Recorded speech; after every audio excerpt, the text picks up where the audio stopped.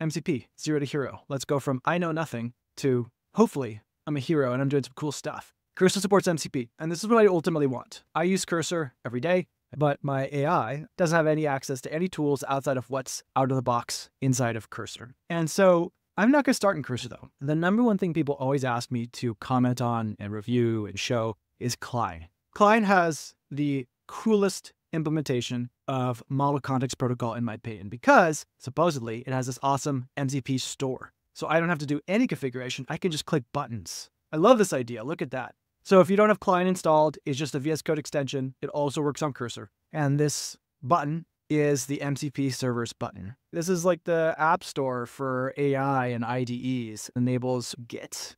Cool. Git doesn't sound like I need any kind of keys or anything. So here we go. This is the most seamless way to install an MCP server. Here's what's really cool, by the way. The way Cline implemented this is like ridiculously simple. The store is just, if I remember right, a configuration of like names and GitHub.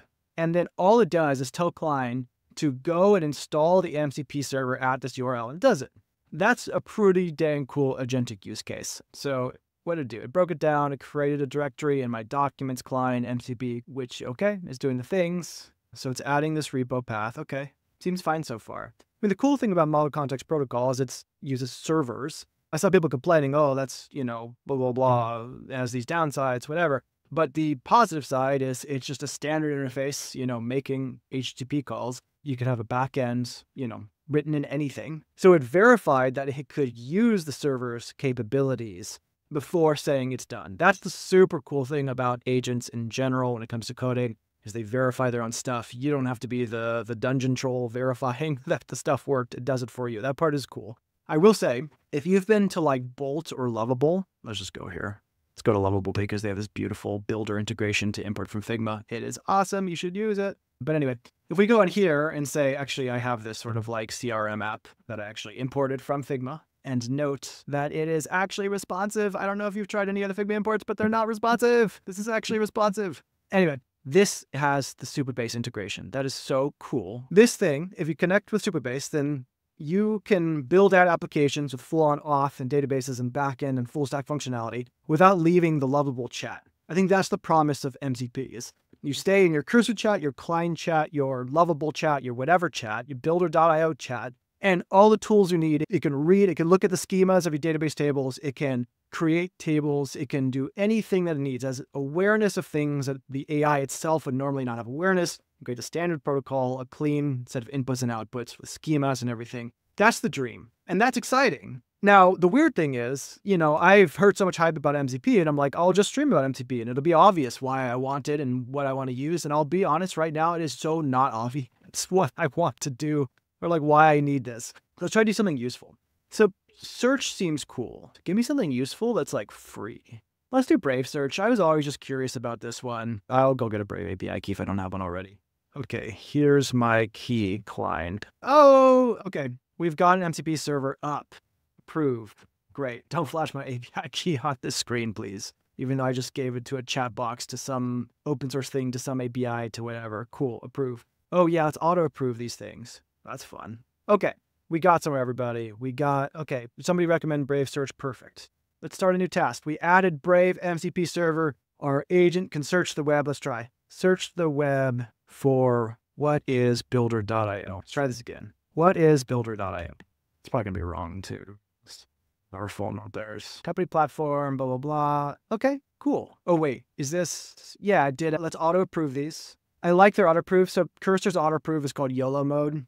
Fun name, terrible idea for a name, in my opinion. Okay, so visual editing, design to code, enterprise CMS. Yeah, cool. Visual AI stuff. Awesome. Okay, now let's use this for something. So let's actually use this for something useful. So I wonder if it's going to be smart enough. Okay, let's do this. This is a real use case I have from time to time, is I just forget stuff. So as a side note, I mentioned I have the ChatGPT app here installed. I find the app integrations sound awesome, but highly disappointing. That's probably why they're not making a big deal of it right now. But I have this habit with ChatGPT that I've trained myself to do. I turn on web search every time, no matter what. Why? Because ChatGPT lies so damn much. It just lies so much. And I cannot be a productive human when I get lied to so much. But like, if you got a friend who lies to you 1 out of every 10 things they say, I'm going to have to fact check them on everything. But luckily for us, lying friends don't have a search the web button where we can ensure that they validate all information all the time. Will it be smart enough to search for things that I need? So here's an example. Sometimes I go to ChatGPT. I really want to just be sure it searches the web. And I know Cursor has @web built in. And so like this whole Brave search was a lot of hurdles for nothing. Cursor just can do @web, but it doesn't do @web automatically from what I understand. Have I ever seen it just search the web without me telling it to? I don't believe so. And so sometimes I'm looking for something like really recent. Like here's an example, Tailwind 4. Let's do, how do I do container queries in Tailwind 4? Tailwind 4 is pretty new. It's probably newer than whatever this model is. Is it automatically searching the web? No. It's telling me I don't have it. It's fine. I'm not. Hold on. Let's switch the mode here. Plan. Let's go to plan mode. I'm just trying to ask a question. It's so funny how it refers to the user. Okay, plan. How do I do container queries in Tailwind 4? I need to. It's so funny to see the narration. So it knows how to do container queries in Tailwind, which is just awesome, by the way. Maybe these are non-obvious queries to do a web search. Let's try something else. I mean, obviously I could say, what is today's top news stories? I'm assuming it's going to do a web search automatically. Let's see. That's cool. Why did you search twice? I don't know. Now it's big, beautiful, and green. Okay. Now, I mean, I guess, so sure, I guess you could say like, add to my homepage today's top news stories. Hard code the list. As you can see, I'm still reaching for a use case that makes sense. Someone tell me a use case for MCP that's like really awesome. This is doing what I expected. It is giving me news stories hard-coded into this application. Like, great, fun. I hate political news, especially these days. Enjoyable. Great. Let me use the browser action tool to open the website and see how this news section looks. Okay, yeah, great. I mean, it's ugly, but I mean, it's not horrible. It's just not my style. That's fine. That's great. That's cool. That's just a cool example of like what Cline can do. Now, I'm not finding it to be smart and just automatically doing web searches unless I'm pretty obvious that I want to web search. Okay, chat. Like we really want to find one MCP server that's interesting. Let's go over to what came out of the box. Memory sounds kind of interesting. Let's do memory because memory is not something that Cursor has built in. Create relations, add observations, delete. That's cool. Okay, so let's do this one. Let's try and hook up to Cursor proper memory. Let's go to Cursor and let's do it the Cursor way. Okay, MCP, add new MCP server. Great. Command to run. I don't know. I'm already confused. What? SSE. Let's go to the docs. The MCP file uses JSON. Okay, great. Project. Okay, let's do that. Cursor mcp.json. This is a lot more work than Cline, but let's just start there. Okay. Bam. Okay. Cursor mcp.json. And I saw some JSON looking stuff over here. NPX, okay, sure. Memory, NPX, cool, great. Okay, so do I do that? Okay, so I added memory command, okay. Can I just, oh, okay. So I added the JSON and I typed the stuff and I got the stuff, great. How do I enable command? Great, cool. Okay, I see. So you do the JSON thing and it does the thing. But how do I add this system prompts? Here's example prompt for personalization. Oh, I see. It's saying this could be a good customization. Okay, cool. Let's go Cursor rules. Cursor rules / MCP.MDC.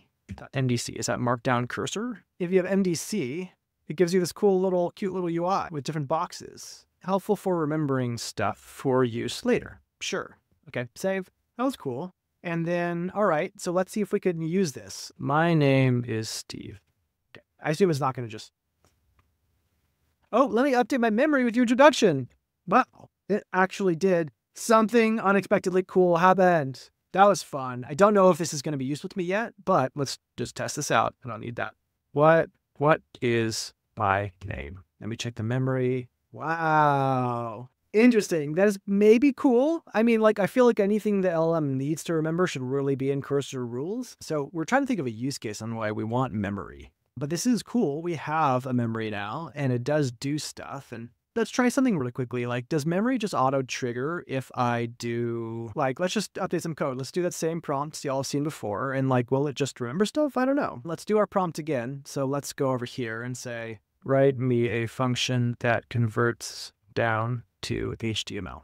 So far, my belief is on MCP Now, most of the stuff you can do manually just fine. You know, oh wait, I don't want that.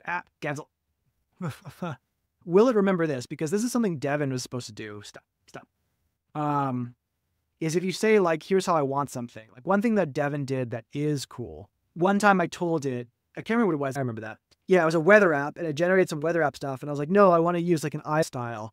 And it's like, oh, you want iOS style and save that. That was pretty cool because that is like a human, right? You tell a human some feedback. We write code a certain way and it may not be documented anywhere, especially if you're a startup like us. So it just saves that like a human. It saves that memory. So here I'm going to give some feedback and say, don't install any packages. I'll maybe be more extreme. I don't like using NPM packages ever. Do this from scratch with regexes. Now, will it remember that? Because that's one thing Devin could do. Devin was kind of bad in general, but it did this one time. It was cool. So it didn't remember that. It would have been cool if it remembered that. If it's automatically like, oh, I see you have this preference, I will save that. Yeah, the shared memory does seem interesting in general. I wish it would have done that. So that's the tough part. I still don't see a lot of good reasons to use MCP over doing things manually. Here's my guess. If you're doing something a lot over and over in Cursor or Cline or whatever tool you use, and you're constantly copying and pasting from the same source, Google Drive, Postgres database schema, whatever, then an MCP server would streamline that workflow. It would make it a little bit less annoying to have to go back to that source over and over. If you are always copying and pasting from Jira or Slack, you can either create or use a Slack or Jira integration so you don't have to do that manually.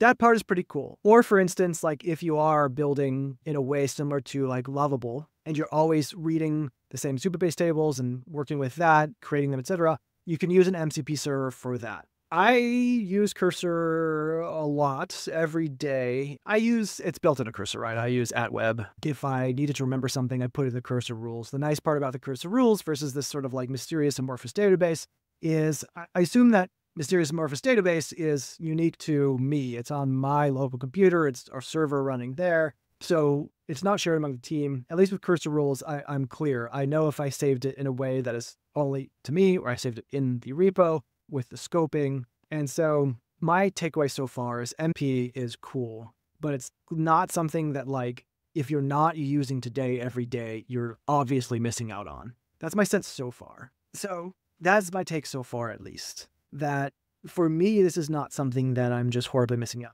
I will say Cline has the smoothest MCP installation of anything I've ever seen. Obviously, you saw me struggle with MCP. I'm guessing I'm not the only one, despite that some people rage super hard about it. But I get how, in theory, it's super cool. It is, I mean, you saw, I went a little crazy when I saw the memory thing. While it was really, really, really cool to see, I can't still tell you what the use case that makes sense for it is, but that was really exciting to see. And while it wasn't, I think that's a challenge with tool use in general, is if you have so many tools, you know, like how is the LM supposed to know when to use what? And I probably could have. In fact, look, let's try one more thing before I sign off here. Cursor rules. There we go. Memory retrieval, memory. Okay, so let's add some more. If I ever feedback, like I like things this way or that way, save that feedback. When implementing things, look up feedback first. This way, as I work with you, you can understand my preferences better. Let's try that really quickly. Let's see if this, let me give some feedback on this markdown dot. An obvious critique is don't use so much regexes. Now I'm going to mess up my mysterious amorphous database with information that I don't know how to actually go through and purge later. I don't like comments in code. Remove all comments in the code. Okay. It's still not remembering that. I did save that rule that says if I give you feedback, save it. But didn't remember that. It's unfortunate. Maybe I'll be more explicit. Let's go back to what we had. I said, right, if I ever give feedback, I'm going to tell you, save it. This is attached to all files. Let's try one more. Here is my feedback. Please use Pascal all functions. I'm like saying the word feedback. This is my feedback. I told the rules if I give you feedback. And I said, this is my feedback. I may have configured something wrong here. So the big challenge I always have, so there's two challenges here that I think are actually really, really pronounced.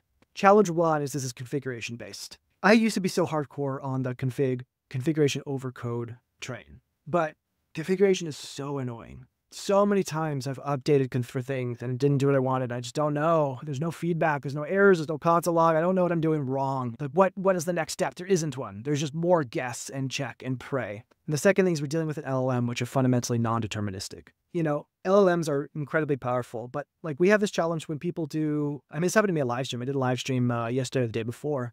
The LLM did some stuff it didn't before. And that happens with Builder, that happens with Cursor. People are used to deterministic systems in general, right? That's what we've been raised on forever. It's 1, 2, 3. It always does the same thing every time. And that's the big challenges I'm having here with the MCP server. I'm sure with more trial and error, you can get some stuff. And I know some people really, really like this.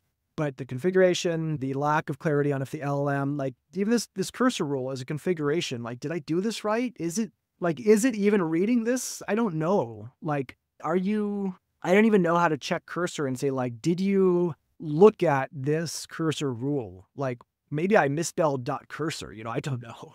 A lot of potential here. I don't have a killer use case yet. I like seeing it. I think the hype is overblown at the moment, but the theory here is extremely cool. Thank you all. This was my 0 to not quite hero look at MCP. Hopefully you find this valuable. Hopefully if I save you time, because this is not really your jam, like maybe it isn't mine today, then you've saved a little bit of time. If not, if you're like, hey, there's a lot of cool stuff I can do now that I've kind of seen someone do the setup and stuff, I think that hopefully you can find some really cool stuff you can do with it. Until next time, see you, everybody.